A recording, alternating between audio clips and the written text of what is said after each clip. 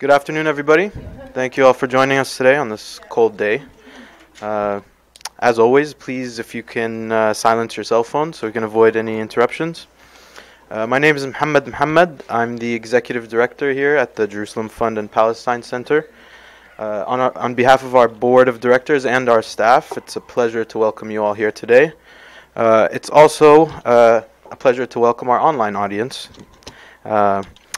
And of course, it's a pleasure to welcome back our distinguished speaker, Josh Ruebner, who will be discussing his latest book called Israel, Democracy or Apartheid State. So 2017 marked a year of significant milestones in the Israeli-Palestinian conflict. 100 years ago, a little more, the British government issued the Balfour Declaration, calling for the establishment of a Jewish national home in Palestine. 7 years ago, the UN recommended the partition of Palestine into two states, a Jewish state and an Arab state. And the decision paved the way for the establishment of the State of Israel a year later on 78% of historic Palestine, amid widespread ethnic cleansing of indigenous Palestinian inhabitants. And 50 years ago, Israel militarily occupied the Palestinian West Bank, including East Jerusalem and the Gaza Strip, and that's an occupation which endures to this day. In light of these milestones, Josh draws on personal anecdotes and reflections, historical documents, and legal analyses to answer one of the most pressing issues in international affairs today, which is Israel a democracy, or does its separate and unequal treatment of the Palestinian people render it an apartheid state? With President Donald Trump's willingness to explore a one-state resolution to the Israeli-Palestinian conflict, the question gains immediacy, as Josh argues that any settlement of the conflict must be based on freedom, dignity, and equality. It's a little bit about Josh. He is the policy director of the U.S. Campaign for Palestinian Rights, which is a national coalition of hundreds of organizations working together for freedom, justice, and equality for Palestinians. He is a former analyst in Middle East affairs at Congressional Research Service, which is a federal government agency providing members of Congress with policy analysis. Josh holds a graduate degree in international affairs from Johns Hopkins University School of Advanced International Studies here in Washington. His analysis and commentary on U.S. policy toward the Middle East appear frequently in media such as NBC, ABC Nightline, C-SPAN, Al Jazeera, USA Today, Los Angeles Times, The Hill, Huffington Post, and he's also the author of Shattered Hopes, Obama's Failure to Broker Israeli-Palestinian Peace. Josh will speak for 30 to 40 minutes, after which we will have a Q&A session.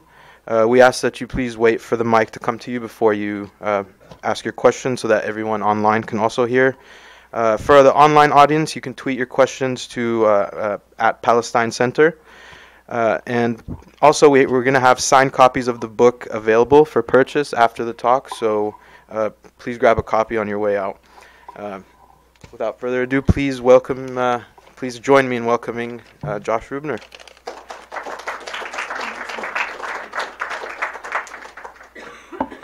Thank you very much, Mohammed, for that kind introduction, and thank you to the Palestine Center for inviting me here today to launch my book, Israel, Democracy or Apartheid State. And thank you all for coming out on this cold day, and thanks to you watching at home or at the office via computer. It's difficult to imagine two more polar opposite personalities and political figures in the history of apartheid South Africa than Hendrik Verwoerd and Archbishop Desmond Tutu. Today, Verwoerd is largely a forgotten figure outside of his homeland of South Africa, but he was nevertheless the instrumental person in constructing modern-day 20th century apartheid in South Africa when he served as the country's prime minister during the formative years of the development of modern apartheid.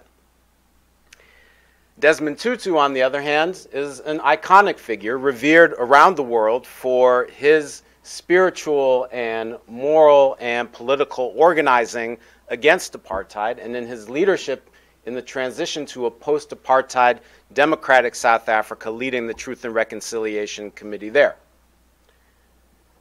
So to have two opposite figures like Verwoerd and Tutu, it's hard to imagine.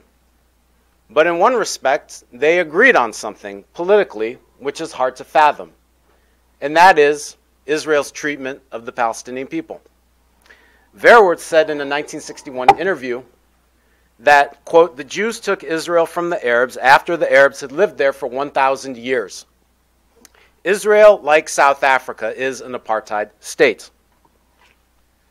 On the other hand of the political spectrum, you have Archbishop Desmond Tutu writing in The Guardian in 2002 in an article entitled Apartheid in the Holy Land that his visit there, quote, reminded me so much of what happened to us black people in South Africa.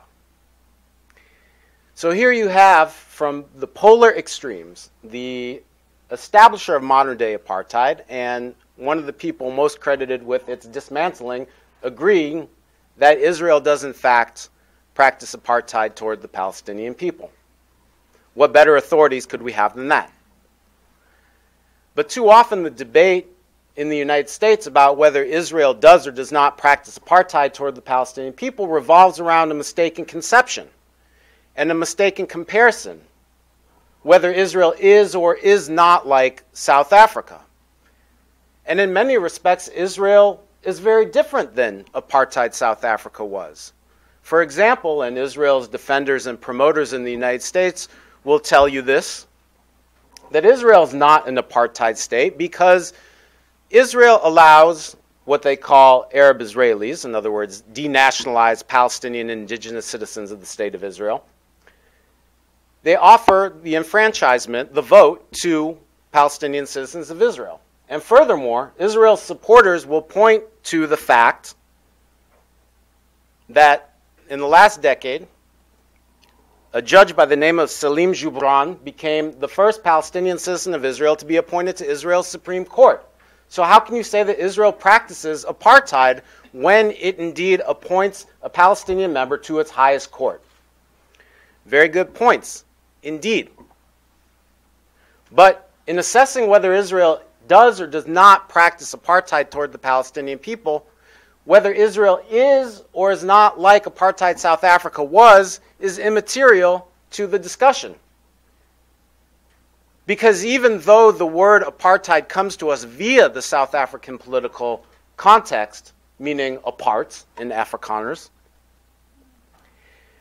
the word as a political term gained an international significance in 1973 when the UN passed what's called the Convention on the Suppression and Punishment of the Crime of Apartheid. So apartheid has been taken out of its specific South African context and given a specific definition under international law. And according to this convention, apartheid is defined as, quote, legislative measures calculated to prevent a racial group from participation in the political, social, economic, and cultural life of the country. The convention goes on to enumerate specific examples of what constitutes acts of apartheid. And here are just a few of the very many that are considered apartheid under international law. Denying groups, quote, basic human rights and freedoms, quote, the right to leave and to return to their country, the right to a nationality, and the right to freedom of peaceful assembly and association. So when we take these definitions and we look at the context of Israel's policies toward the Palestinian people, we have a lens through which to judge and assess whether Israel's policies do indeed constitute apartheid or not. And I would argue that not only has Israel instituted many specific legislative measures that are designed to prevent Palestinians from taking part in political, economic, and social life, but I would argue, moreover, that the entire superstructure of the State of Israel is designed in such a way through the entirety of its legal system. And in fact, by mandating that the international community accept it as a, quote, Jewish state, rather than a state of all of its citizens, what Israel, in essence, is doing is asking the international community to acquiesce in a legal situation in which Jewish Israelis enjoy the privilege of more political rights and a country for them to the detriment of the indigenous Palestinian population over whom Israel has ruled for the past 70 years. One, I think, of the best examples of these types of legislative measures that so openly promote discrimination based on race and based on religion is what's called the Jewish National Fund Law. This was a law passed by the Israeli parliament in the early 1950s after the nakba, the Palestinian catastrophe, where Israel dispossessed the majority of indigenous Palestinian populations of their homes and their lands, demolishing more than 500 villages, destroying 11 Palestinian urban centers, and turning the vast majority of Palestinians into refugees. Israel appropriated most of that land that was taken from these refugees and turned it into public and state lands. And then Israel turned around and passed this Jewish National Fund law, which gives quasi-governmental powers to a non-governmental organization, the Jewish National Fund, to administer these lands on behalf of the state of Israel, to lease them, to develop them, etc. And in the charter of the Jewish National Fund, it says quite explicitly that the land of Israel is not to be administered and developed on behalf of the people who live there, but on behalf of the Jewish people worldwide. So you have a discriminatory charter to the JNF, which is again tasked with Israel, with the leasing and developing of public and state lands. Here you have as an essential component, a foundational aspect of the state of Israel, an inherently discriminatory policy.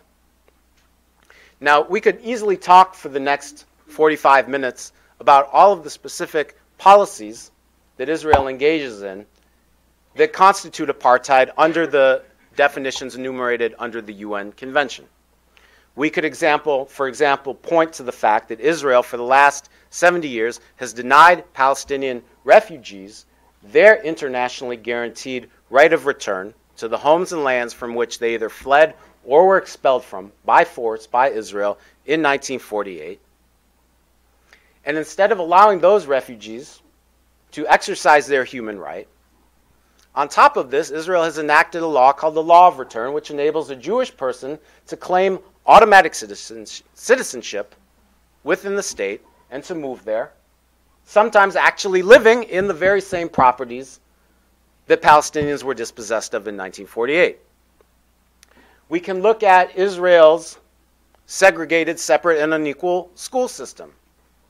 Some nearly 80 years after Brown versus Board of Education ruled that separate was always unequal in the United States and did away with formal segregation in U.S. education, this paradigm still is the rule for Israeli educational institutions. They are strictly segregated by language, with Palestinian Arabic-speaking schools within Israel receiving substantially less money in terms of governmental allocations solely on the basis that they are Palestinians and at best second-degree citizens of the state.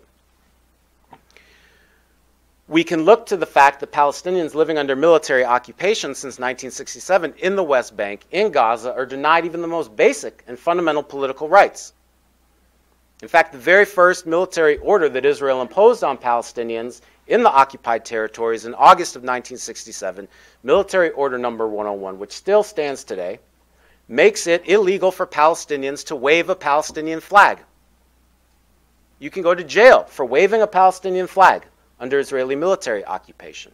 You can also go to jail if you participate in a protest or any type of political gathering of 10 people or more, because under Israeli military orders, all Palestinian political gatherings are illegal, bar none. Not to mention the fact that the millions of Palestinians under Israeli military occupation have no voter say in the government that rules over their lives. So we could go on and enumerate all of these separate and unequal apartheid policies that Israel enacts toward the Palestinian people, but I don't want to do that. What I want to do in the time remaining is to be a bit more optimistic and to focus on why I think Israel's separate and unequal regime of rule over the Palestinian people is bound to fail. And I'm going to give you three reasons why I think that this is the case. Number one, the patina, the veneer of an Israeli liberal democracy is peeling, and it's eroding very quickly. This notion that because Israel has a parliament, that it is a democracy, has convinced the West, and people in the United States in particular, for many, many decades, that Israel, in fact, is a country based on equal rights for all the people over whom it rules. South Africa also had a parliament, but that didn't make it a democracy either. And the patina of this democracy, I think, is eroding very quickly thanks to the actions of Israel itself and its extremist government. We have a number of different issues that are converging to demolish this facade of Israel being a functioning liberal democracy of equality. We had a number of significant anniversaries in 2017, as Mohammed mentioned at the outset. We also have a number of significant commemorations coming up in 2018, including the 70th anniversary of the nakba, the dispossession of Palestinians and the establishment of Israel and the ruins of Palestinian society in more than 3/4 of historic Palestine. And we mark this tragic event not only as an event of history, but in recognition that the process of displacement, the process of Israel's dispossession of the Palestinian people, is not a historical occurrence alone, but is an ongoing present-day occurrence. That there has been a nakba going on for the past 70 years in an uninterrupted fashion. And when people view how the Palestinian Bedouin village of Al-Arqib has been treated by Israel in the past few years, the veneer of Israeli democracy vanishes, because Israel has demolished this Palestinian village of its own citizens more than 100 times to try to take the Palestinian Bedouin population and place it in reservations to free up additional land for Israeli Jewish colonization of the southern part of the country. So the dispossession, the demolition of Palestinian citizens' homes in the Negev desert, the Nakba desert, really looks no different from the dispossession and the demolishing of Palestinian villages just across the green line, the erased green line, in the West Bank. What is to differentiate the bulldozers demolishing Susia in the South Hebron Hills from the demolition of this Palestinian Bedouin village within Israel proper?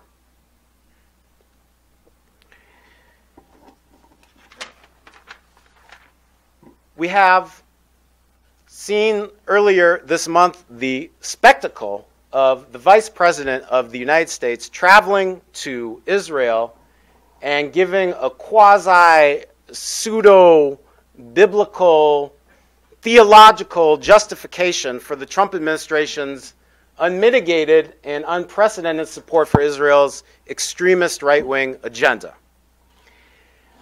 And the way in which Palestinian members of Israel's parliament were treated during Mike Pence's visit is, again, an indication to the West that the patina of Israeli democracy is wearing thin. Because, as you probably saw, these Palestinian members of the Israeli parliament protested the Trump administration's decision to unilaterally recognize Jerusalem as Israel's undivided capital, and held up posters to the effect that Jerusalem is the capital of Palestine. And they were very quickly and summarily and roughly manhandled out of the auditorium by Israeli security to overwhelming cheers and laughs from the Israeli Jewish parliamentarians. And this prompted Andrea Mitchell, the foreign affairs correspondent for NBC News, to tweet something to the effect of, "Can you imagine the Capitol Police doing this to members of the Congressional Black Caucus for protesting something in the U.S. Congress. And that tweet has been liked 10,000 times as of this morning. So when you have someone like Andrea Mitchell, who is certainly no flaming radical ideologue for Palestine, making these connections and seeing the reality of Israel's rule over the Palestinians within the house of its so-called democracy, you know that the veneer is wearing thin. Today, January 31st, is also the 17th birthday of Ahed Tamimi, who, as many of you know, is a Palestinian teenage prisoner within Israel's military court system who was filmed pushing and kicking an Israeli soldier who had invaded her property in the West Bank village of Nabi Saleh back in December. Ahed is now sitting alone in solitary confinement for some of this time, for an indeterminate amount of time, on nondescript charges in which she could face up to 10 years in prison, in jail, for having the temerity to defend her rights and her property and her land from invading occupation soldiers. And Ahed's imprisonment is shining an unprecedented spotlight on Israel's separate and unequal military court system in the West Bank and the Gaza Strip, where Palestinians and Palestinian children can be picked up, often in the middle of the night, where Israeli soldiers knock down their doors at 4 in the morning, grab the children out of bed, hustle them off to interrogation, where they're often abused and sometimes even tortured, and then railroaded through a process to force a confession into something that they often didn't commit, written in a language that they don't necessarily understand, and sentenced to time in Israeli custody through this military court system. Israel is the only country in the world that systematically and routinely prosecutes children through Israeli military courts. So we often hear from Israel's defenders and supporters that we shouldn't single Israel out. We shouldn't hold Israel to a different standard. But guess what? Israel is doing that to itself by insisting that it and it alone can do things like haul children through a military court system lacking in fundamental due process regulations. Also, as was mentioned earlier, I believe this year is also the 25th anniversary of the Oslo Accords back in 1993, when President Bill Clinton presided over a signing ceremony between the Israeli Prime Minister Yitzhak Rabin and the PLO chair Yasser Arafat, designed to inaugurate a 5-year process to establish a Palestinian state and resolve the Israeli-Palestinian issue once and for all. Many people viewed this as a huge historical breakthrough, and were very optimistic when it occurred. But I don't think I'm being too bold or too radical to predict that no one will be celebrating the 25th anniversary this fall. On the contrary, it will be an opportunity to eulogize the so-called peace process, because it has been buried once and for all by the Trump administration's insistent backing for Netanyahu's agenda. When the Israeli Prime Minister won re-election last time, in 2013 I believed, he won re-election on the premise that under his watch there will never be a Palestinian state, ever. This is what he promised his voters.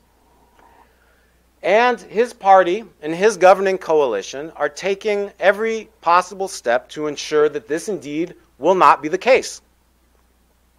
A few months ago, Likud, the ruling governing party within the coalition, adopted a new platform that calls for the annexation by Israel of the Palestinian West Bank.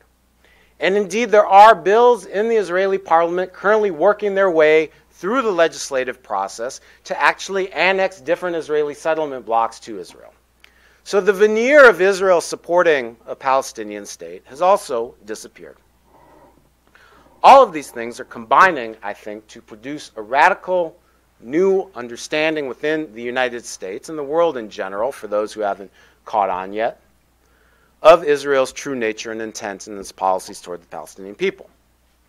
So that's number one. The veneer is wearing off. Number two, the second reason why I believe that Israel's separate and unequal policies toward the Palestinian people will not stand the test of time is because of an emerging partisan divide on this issue within the United States. And this here is key to understanding how we use our privilege here in the United States as citizens of the global superpower, as citizens who are de facto supporting Israel's separate and unequal policies toward the Palestinian people, how we can take action to help end these policies. Now, Donald Trump has only helped to accelerate a process that was already well underway before he came into office. And for this development, I again think that we can thank the Israeli Prime Minister Benjamin Netanyahu, who went out of his way to humiliate and abase President Barack Obama and to show where his political ideology and notions of allies laid with the Republican Party. And of course, this was demonstrated time and again, most notably through his speech to the Congress back in 2015, an attempt to try to scuttle President Obama's Iran nuclear deal. But under Trump, this process of Israel becoming a cause célèbre of the right in America has only accelerated. And when you look at the composition of Trump's advisors on Israel-Palestine, you can see that not only has Trump backed Israel to an unprecedented degree, but Trump has backed the most extremist versions of Israeli politics and Israeli society through these appointments that he's made. And I'll just touch on them briefly. First, we have as U.S. Ambassador to Israel, David Friedman, a person who not only wrote ideologically in support of Israel's retention of what he referred to as Judea and Samaria, but was actually a key fundraiser raising tens of millions of dollars for a key Israeli settlement in the Ramallah district. This is the person who is now representing U.S. policy in Tel Aviv, shortly to be in Jerusalem by 2019, according to our Vice President, Mike Pence. We have, of course, Donald Trump's son-in-law, Jared Kushner, who, as I write in this book, his family was so close to Netanyahu that on a fundraising swing through the United States, Netanyahu came by and stayed at the Kushner house in New Jersey, displacing Jared from his childhood bedroom for one night so that he could sleep there. This is how close the relationships are between the Kushner family and the Netanyahu family. And then we also have Jason Greenblatt, who served as one of Donald Trump's attorneys and whose only experience prior to being appointed Trump's key person on international negotiations, his only prior experience on this issue was actually living in an Israeli settlement and studying there. These people, combined with the Messianic Christian Zionism embodied by Vice President Mike Pence, are the four people who are driving U.S. policy toward Israel. And they explain more than anything else the decisions that we've seen in recent weeks to take Jerusalem off the table, in Trump's words, by recognizing it as Israel's capital, by trying to take the issue of Palestine refugees off of the table, by attempting to eviscerate UNRWA, and who knows what else will be coming down the line. This identification of the Trump administration with the most ideological far right of the Israeli political spectrum has its twin in how Israelis view the Trump administration as well. Now, all over the world, admiration, respect for U.S. leadership has plummeted under the Trump administration. I can't imagine why. Support for U.S. leadership globally is about 30% right now. That's how much respect people around the world have for U.S. values and U.S. leadership at this point in time. Now, there are only 4 countries that have seen dramatic improvements in how their country views U.S. leadership under the Trump era. One of which is Israel. And Israel's approval rating of U.S. global leadership has actually skyrocketed under President Trump, from about 50% under President Obama, all the way now up to 2/3, 67%. 67% of Israelis support the Trump administration's leadership in foreign affairs. So this goes to show the degree to which both the U.S. right and the Israeli society and government have chosen to align themselves together. And this is having dramatic ramifications in terms of how this issue is discussed and debated politically in the United States. Those numbers, by the way, were from a January 2018 Gallup poll. Another very interesting poll came out just a few days ago by Pew. Pew does an annual survey of Americans' attitudes towards Israelis and Palestinians and the Israeli-Palestinian issue. The almost complete identification of the GOP with Israel is now complete. There are now 79% of self-identified Republicans who sympathize more with Israel, and only 6% of Republicans who sympathize more with Palestinians. Democrats, however, continuing a trend that we've seen emerging for the past 5 years, are now actually evenly split in their sympathies. Statistically, it's a dead heat. 27% of self-identified Democrats sympathize more with Israel, 25% sympathize more with Palestinians. And when you break down those numbers further into self-identified liberal Democrats, in other words, the progressive wing of the Democratic Party, support and sympathy for Palestinians outnumbers that for Israel by a margin of almost 2-to-1 now. This is a huge, unprecedented development. It's the largest partisan divide in decades of reporting on this issue. And what it means for Democrats in Congress, in state legislatures, is that they know the base of their party is not behind Israel anymore and is increasingly sympathetic to Palestinian rights. And we're seeing very well how this is playing out in Washington, D.C.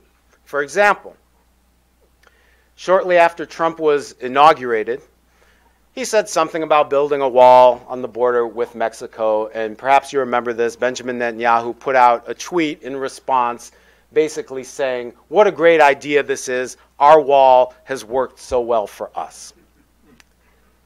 This was followed by an indignant and blistering letter in response, public statement from the Congressional Hispanic Caucus excoriating Netanyahu for getting involved in U.S. domestic politics and try to interfere in such a blatantly racist and xenophobic way.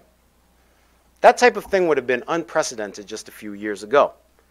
And in fact, we're seeing members of Congress, from the Democratic side at least, become more and more willing to, I wouldn't even say stick their necks out. It's not an issue of sticking their necks out anymore. It used to be. 2010, 5 years ago, there were only a handful of members of Congress you could count on to do the right thing on this issue. But today, easily, I would say, easily, there's an emerging block of 40 Democratic members of Congress, both senators and representatives, who can be consistently counted on to vote the right way and to take steps, proactive steps, in support of Palestinian rights. This is really an unprecedented development in the history of the politics of our country, and I think a hugely encouraging sign. Lastly, and I'll end with this, The third reason why I believe that Israel's apartheid regime over the Palestinian people will not last is because BDS is winning and efforts to repress BDS are failing. And for those of you who aren't familiar with the acronym BDS, I know we tend to be a little bit acronymy about this, if that's a word, which I know it's not. BDS, of course, stands for Boycott, Divestment, and Sanctions, a call which came from 170 Palestinian civil society organizations in 2005, urging and demanding people of conscience around the world to implement these campaigns against Israel, against corporations that are profiting from Israel's abuse of the Palestinian people, and against institutions that are complicit in propping up Israel's apartheid regime. And since that call came out, you know, there's a dictum that's often attributed to Gandhi, but there's no proof that he actually said it. But it's often attributed to him. Say, first they ignore you, then they laugh at you, then they fight you, then you win. And I remember when this call for BDS came out in 2005, Israel and supporters paid it no attention. But then they saw that people were starting to organize around this, and that it was picking up some mild successes. And then they started to deride it. Oh, it's nothing. It's not serious. It's not going to lead to anything fundamental. We're not worried. But now that's not the case at all. We are clearly into the phase where Israel has thrown everything into the battle to try to stop this nascent Palestinian civil society-led movement. And they're still failing to do so. We've seen over the past few years gigantic multinational corporations pull out of business entirely in Israel, not just the occupied Palestinian territory. Pull out of business entirely in Israel due to pressure from global civil society. Corporations like the British G4S, providing private prison training and services. The French multinational firm Veolia, which provides wastewater management and garbage pickup and other infrastructural type of services, which was doing so for some of Israel's settlements. We've seen these corporations lose billions of dollars of potential contracts because of BDS pressure, and they've made the economic, not the moral decision, you know what, it's really not worth it for us to continue to have a little bit of business in Israel if this is the pushback that we are going to get. And this is the business opportunities we're going to have to forsake in order to do this business with Israel. So they're pulling out of the market. We've seen Oscar award winners refuse to go on propaganda trips to Israel. We've seen Grammy award-winning musicians like Lauryn Hill and Lorde cancel concerts in Israel in response to people making moral appeals to them to not perform. We've seen NFL players refuse propaganda trips by Israel to their great embarrassment. We've seen 9 church denominations in the United States either pass resolutions to boycott Israeli settlement products and or divest their holdings from companies like Caterpillar, like Motorola, that are profiting from Israeli military occupation. We've seen academic associations like the American Studies Association pass BDS resolutions, and we've seen dozens of student governments pass resolutions on U.S. college campuses demanding that their university not invest in companies that are profiting from Israel's abuse of the Palestinian people. All of this amounts to an unprecedented civil society mobilization for Palestinian rights, not only in the United States, but globally. Now, I mentioned these 4 stages that are often attributed to Gandhi in the process of social change. In 2015, I believe it was, the Israeli president, Ruebner, said that BDS is, quote, a strategic threat of the highest degree to Israel. It was placed on a par with Iran developing nuclear weapons. That's how seriously Israel now takes this Palestinian-led civil society movement. And in fact, the Israeli government has allocated roughly $25 million per year to its Ministry of Strategic Affairs in an attempt to kill the BDS movement worldwide. And as part of these efforts to kill the BDS movement worldwide, we've seen what Israel and its supporters do best in the United States, which is try to marshal its grass-top support in a very heavy-handed effort to legislate against our right as citizens to participate and organize these type of campaigns. So we've seen now more than 24 states pass laws that attempt to penalize individuals and businesses that support the boycott of Israel. We've seen legislation introduced in Congress, the Israel Anti-Boycott Act, that would impose a 20-year imprisonment on individuals if they provide information to an international organization to support a boycott of Israel or just Israeli settlement goods. That's the bad side of things. We've seen these attempts to repress, but the good news is that not only are they failing to dissuade people from engaging in their constitutionally protected right to engage in these type of campaigns, but we're now seeing an overreach. We've seen that they've gone too far and that they've turned the tide of public opinion against them in this effort. AIPAC's top legislative priority in 2017 was passage of the Israel Anti-Boycott Act. The ACLU came out with an extremely important letter saying that it is constitutionally First Amendment protected speech for people to engage in these boycott campaigns, and the government cannot pass efforts to restrict Americans' right to engage in these campaigns. And because of that letter, and because of the mobilization of civil society against this bill, we have actually been able to stymie this bill from being passed for a whole year. So much for the invincibility of AIPAC. And on the state level, I also have good news to report.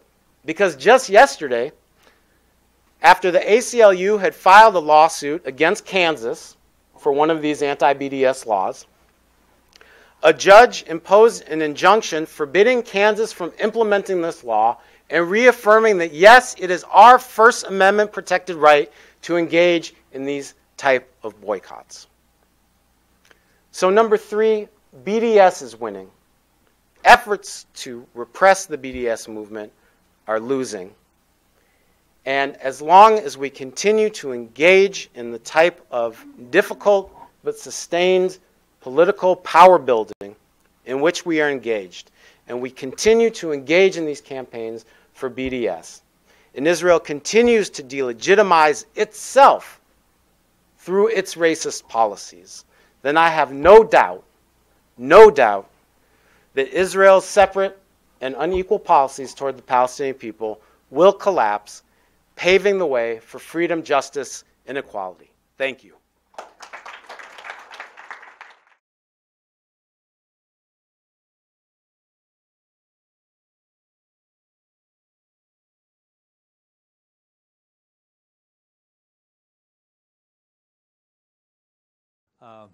Thank you for a lovely speech you had today. In the wake of President Trump's shocking decision to recognize Jerusalem as the capital of Israel, there has been a movement, I know it is a small movement, even among some Palestinian leaders, for a unified state as a solution. How likely is this to happen?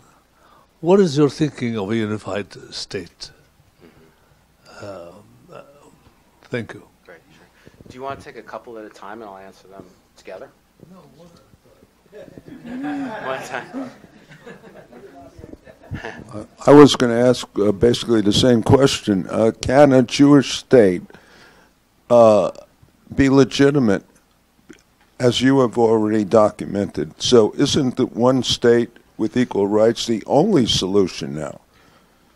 How can Israel as a Jewish state be democratic? Right. Okay. Should we take a third?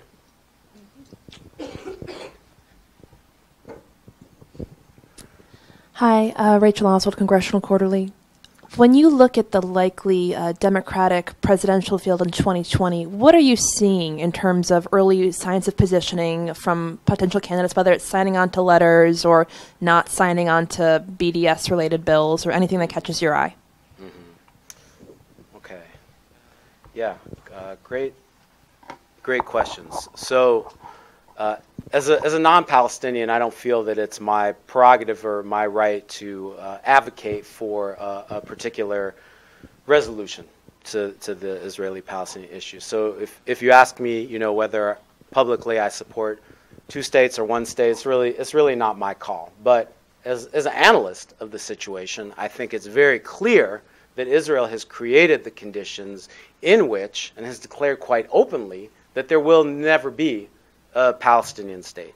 So I think, as you mentioned, that there is the beginning of this rethinking both within Palestinian civil society and in political leadership bodies of the validity of continuing along the process that was begun in 1988 with the Declaration of Independence and the two-state paradigm.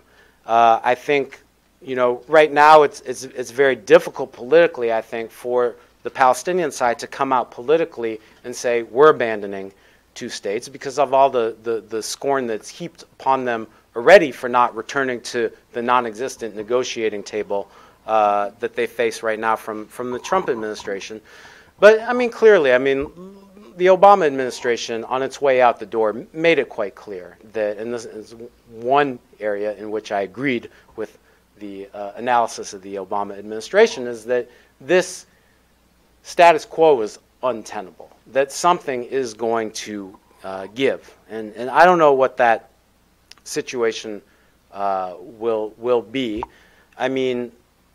Gaza, according to the United Nations, will be uninhabitable by human beings in 2020. It's just 2 years away.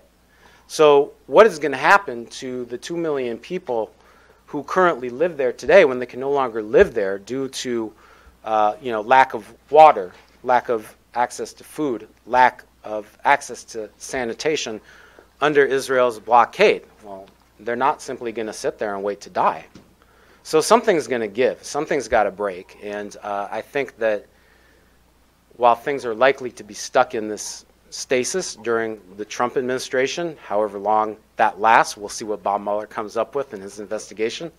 I don't think it lasting beyond 2020 is very realistic. I think there will be very changed political circumstances, potentially even next year if Congress flips and if a Democrat inhabits the White House in 2020. I think you could see a very different political calculation. And David, your question about whether Israel can be both Jewish and democratic at the same time, the answer is no. The United States can't be a white nation and not discriminate against people of color. It can't define itself that way. So Adala, the Legal Center for Minority Rights in Israel, has a database of more than 50 discriminatory laws within Israel that are imposed on Palestinian citizens of Israel that render Palestinian citizens of Israel second-class, at best, citizens in their own country. Adala, it's A-D-A-L-A-H, which means justice in Arabic. So, no, you have had at the heart of Israel for the last 70 years a fundamental contradiction between Jewish and democratic, and it can't be both. It has to choose either theological, nationalist, exclusivist identity or democracy. It can't be both. It's as simple as that. Regarding the 2020 elections, it's very interesting. So there's probably about a dozen or 2 dozen viable names that have been thrown into the ring so far, some of whom have since departed from the political scene because of sexual harassment. So it's narrowed a little bit, but it's interesting. It's interesting because Senator Kirsten Gillibrand is someone who's often talked about as a potential 2020 candidate for the Democrats, and this summer, in response to pressure from constituents, she actually took her name off of the Israel anti-boycott bill. She was a sponsor, and then she dropped off, citing these First Amendment concerns and the concerns of her constituents at the draconian nature of this bill. Another senator who's talked about for 2020 on the Democratic side is Cory Booker of New Jersey. He was excoriated by the right-wing press for not supporting in committee the Taylor Force Act, which would cut off all aid, with a few exceptions, to the Palestinian Authority for the payments that it makes to Palestinians' families who have relatives either imprisoned or killed in confrontation with Israel. He didn't vote for that because he thought it was too draconian, that it was actually not in Israel's interest, is what he said.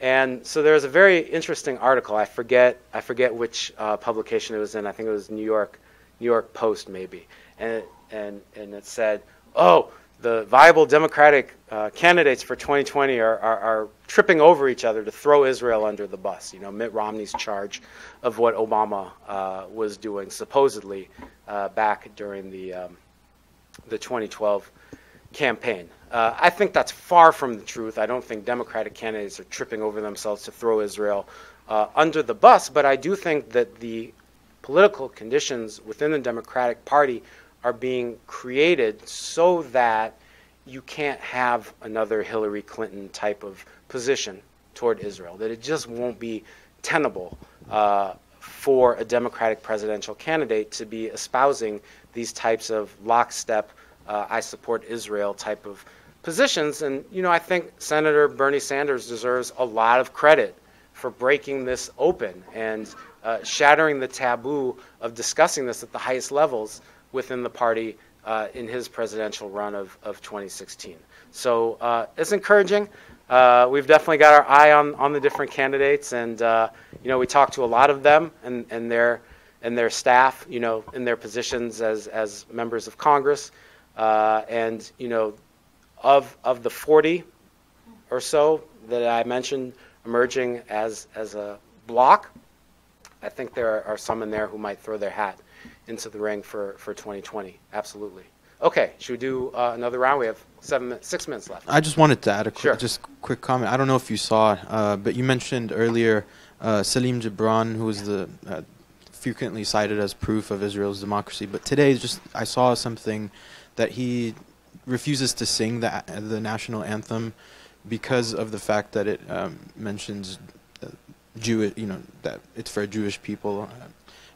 So I just thought that was interesting that he came out and said, you know, it can't expect all the Arab citizens to respect the anthem if it doesn't respect their rights. But yeah.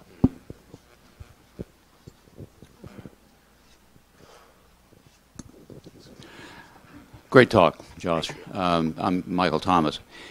And great news from Kansas, the ACLU case. There have been some setbacks, though, and I wanted you to speak to 3 kinds. One, the New Orleans City Council reversing its position against in favoring BDS.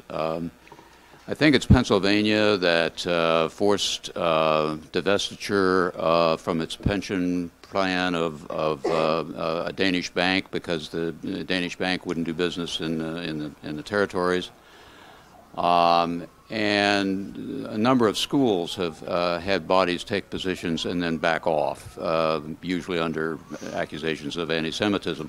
And I know the Adelsons and others are pouring money into efforts on campus. Can you speak to those situations and the way forward on those? Sure. My name is Marcel.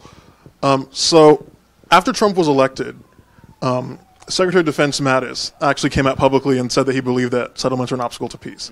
And Michael Flynn, who is no longer politically with us, also echoed a similar sentiment. And when they were appointed, combined with other statements Trump had made about, say, letting Assad stay in power, it was somewhat promising for me as one of those 6% of Republicans. But do you think that our national security establishment is slowly taking our side on Israel, and do you think that will have any effects moving forward? Okay. One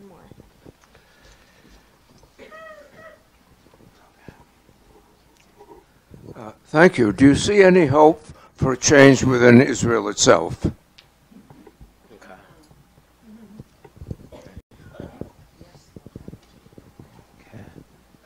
Do we want to try to squeeze in the last remaining hands?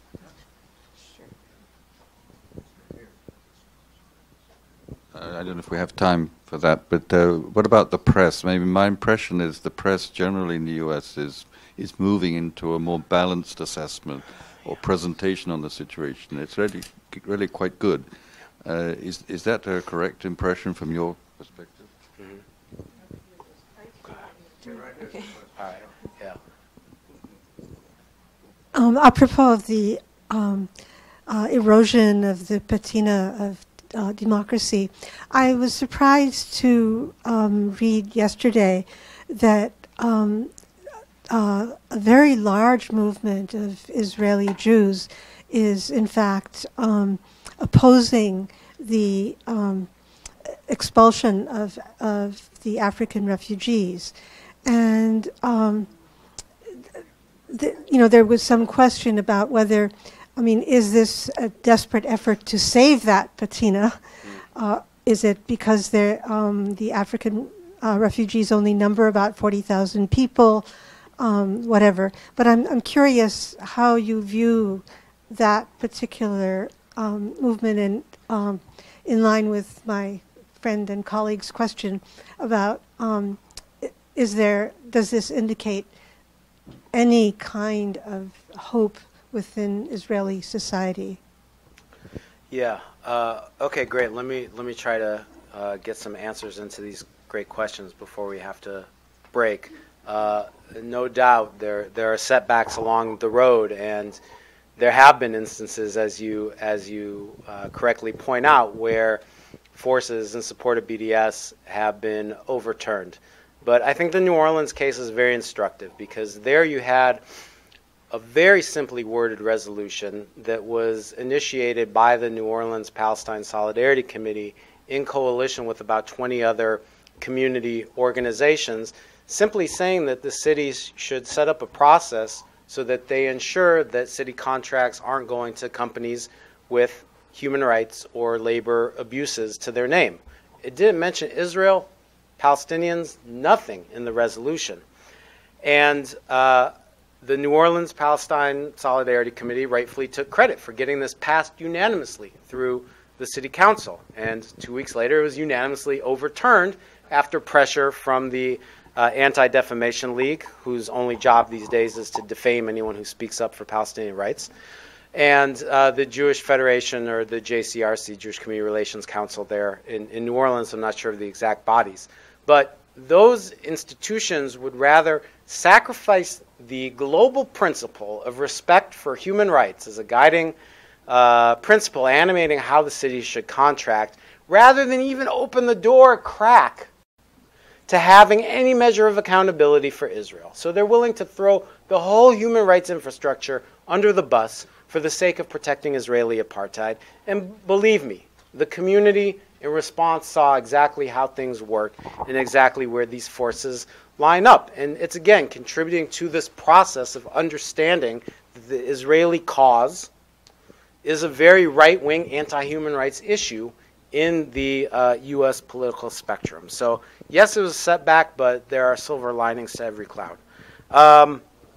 In my earlier book about Obama's policies, I did a whole chapter on that issue about what the national security establishment is thinking and feeling on this issue. It's a bit dated now, since a lot of those players are no longer gone. But there's a very interesting testimony by David Petraeus when he was head of CENTCOM. I forget the exact year. I think it was 2010 or 2011, where he testified in front of Congress that Israel's a drag on our security interests in the area that I'm responsible for. And did that raise the ire of Israel and the Israel lobby when he said that. Now, look, that being said, no president did anything in history greater than President Obama to increase the amount of collusion that we have with Israel's military and its oppression of the Palestinian people. I mean, George Bush taking $30 billion and allocating it to Israel over 10 years was dwarfed by what Obama did when in 2016 he negotiated a deal for $38 billion. So, yes, it's great that you have these viewpoints coming up from within the national security establishment challenging the notion that support for Israel is somehow good for American security, but nevertheless, the relationships between the Pentagon, between the weapons manufacturers, between the Israeli government and military and its weapons manufacturers has never been closer. Do I have hope for change within Israel? No.